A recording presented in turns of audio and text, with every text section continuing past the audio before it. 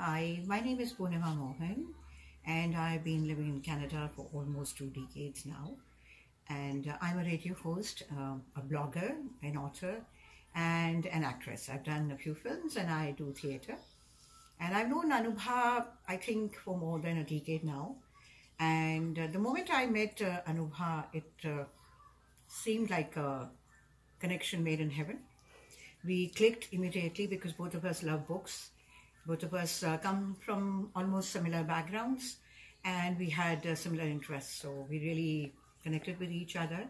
And though sometimes we may not meet for a couple of months, but we can always pick up the thread wherever we leave it. And when she came out with her book, I was as excited as if it was my own book.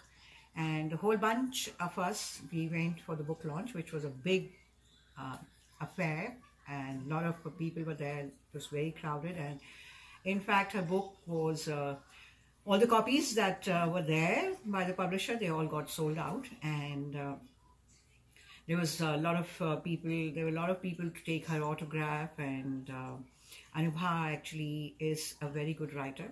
And I started reading the book and I couldn't keep it down. So I read the whole night. I finished it in one night, in one go, because the way she has woven the story, of course the story is about a newcomer to Canada, and that's something that resonated with me, because all of us who are here as immigrants can relate to the story's basic line. But what made it different in Anubha's book was a lot of suspense was there, and there was this mystery and enigma about a particular character, which is not a central character, but in a way is a central character, and that kept me going. Okay, let me see what happens.